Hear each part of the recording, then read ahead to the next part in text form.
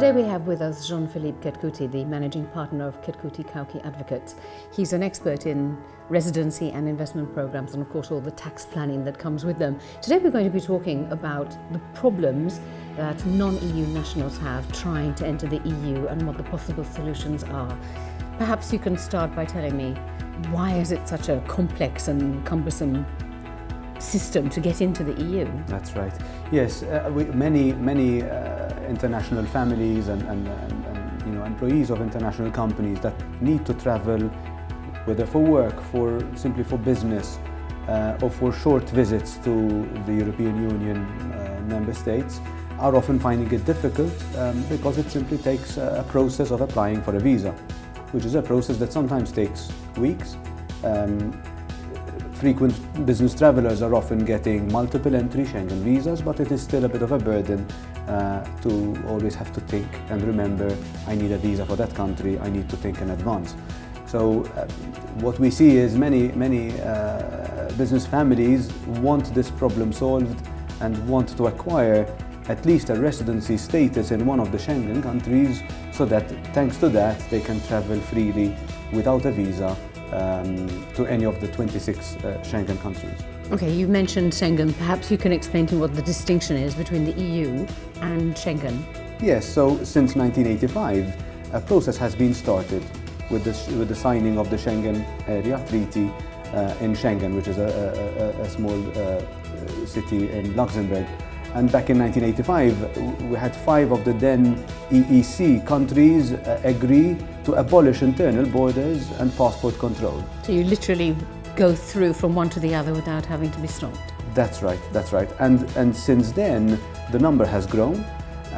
We are now looking at 26 countries, which include largely most European Union member states, or most of the 28 members of the European Union. But then we have notable members of the EU that are still not part of it. So England, Ireland, Cyprus, Bulgaria, these are not part of the Schengen area. A number of non-European Union member states have decided to sign up and are part of it, which includes notably Norway, Liechtenstein, Switzerland actually. So these are very important members that have over the years allowed entry without a visa, thanks to holding a visa in any Schengen country. So, and this applies whether you're going across a land border or even an air or sea border? Right. So many of our clients who are resident in Malta, for example, would not need to have to show their passport to cross between Malta and Sicily, even if they're taking the ferry. Okay? And even if they were to be asked for it, by virtue of having a residence permit validly obtained in Malta, they will definitely be allowed entry into Italy. Well, this is interesting now, because you've now mentioned if they have a residence permit. So how do you circumvent this whole problem by getting either residence or citizenship in one of the Schengen countries? A very legitimate and mainstream way of facilitating travel to the Schengen area is to actually choose one of the Schengen states, possibly one that offers a means of obtaining some sort of residency status in the long term.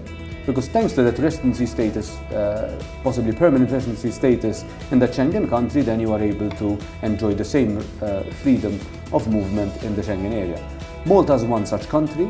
So in Malta, for instance, there are a number of routes. One is based on an investment of 250,000 euros in government bonds, and the other is based on an annual annuity payable at 15,000 euros per year for 5 years only. And both of them give you permanent residency in Malta for life. And because Malta is a Schengen state since 2007, being a resident of that country means you're able to travel freely to the Schengen area. You said travel freely, but of course there are a number of non-EU citizens who are interested in doing a lot more than just visiting or meeting their business associates. What about people who want to work or live or study in the Schengen area? Under the Schengen Treaty, a residence permit holder of any one of the members of the Schengen Treaty is able to spend up to 3 months in every 6-month period in that country. And they are not automatically allowed to work or reside longer. So anyone who wants to work there will either use the benefit of being already resident in one of those countries and then apply for a work permit, or else the more wealthy would go for a program that grants more than residency. Instead, they apply for citizenship by investment. Presumably a lot more onerous conditions, no? That's right, that's right. So to obtain citizenship, one needs to follow the citizenship laws of each individual country, and there Schengen would be less relevant, because then there is a bigger visa-free area than Schengen, which is the EU, which is based on your nationality of an EU member state, because nationality of, let's say, Malta would automatically translate into rights as a citizen of the European Union and enable you to travel, not only travel or visit, but to actually establish yourself permanently in any one of these 28 member states. And is it very expensive to become a citizen? Clearly it can't be that easy. In many countries there is both an investment criteria, but also a number of years of actual physical presence. In the UK, for instance, you would need to become first a permanent resident after 5 years and then wait an additional year before you can apply for citizenship.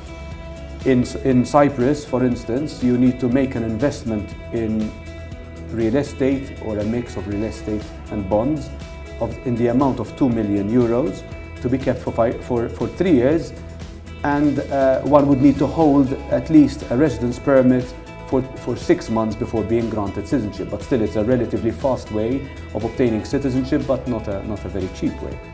Malta offers a route of investment through the individual investor program, where on approval, only on approval, one needs to make a contribution of 650,000 euros to the government. That is a non-refundable, let's say, donation, which entitles you to citizenship.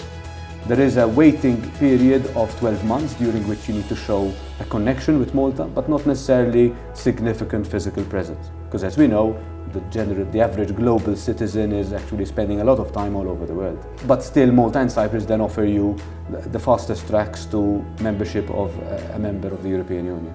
Thank you, Dr. Chetcuti. I'm sure you found that very interesting. There's a lot of details which you need to look up, but at least that should give you a broad idea of what is available.